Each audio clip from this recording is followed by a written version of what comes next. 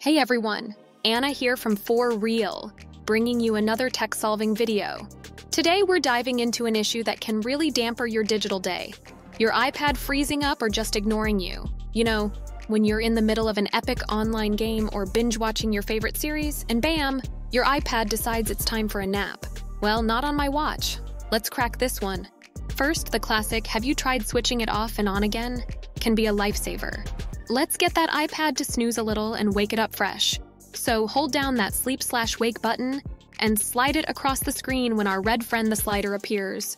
Boom! The iPad is off. To turn it back on, repeat the process, but wait until you see the Apple logo before releasing the grip. Enter your device's passcode and we're back online. Oh, and if you're on iPad OS 11 or higher, you can go to Settings, to General, scroll all the way down to Shut Down, and well, shut down.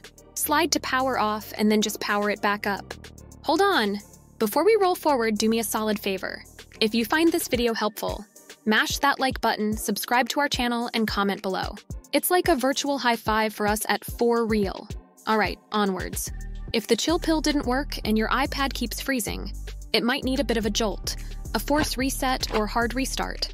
On an iPad without a home button, give a quick press to the volume up, then volume down, and hold the power button until you spot the Apple logo.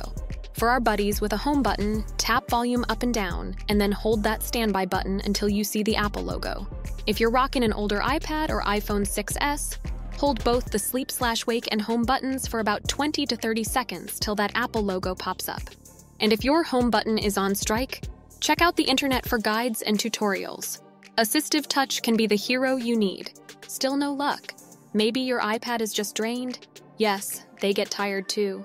Plug it into a wall and give it about 20 minutes, or ideally, let it charge for an hour.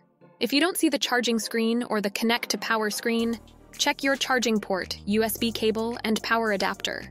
Make sure they're secure, clean, and not damaged. If all else fails, try another cable or adapter or a different power socket. Still up a creek? Let's level up.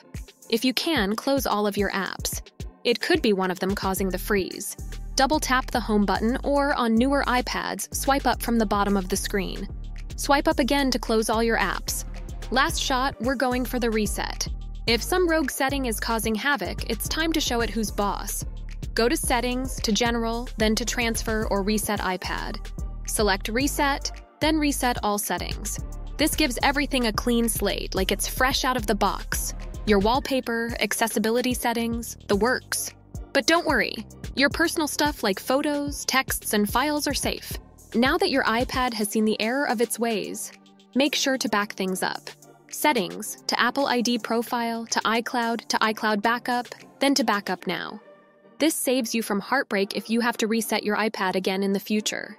No more frozen screens or unresponsive iPads, right? You've got the solutions right at your fingertips now. I'm Anna from For Real, solving your tech troubles one video at a time. Remember, it's just tech. We've got this. Until next time, folks.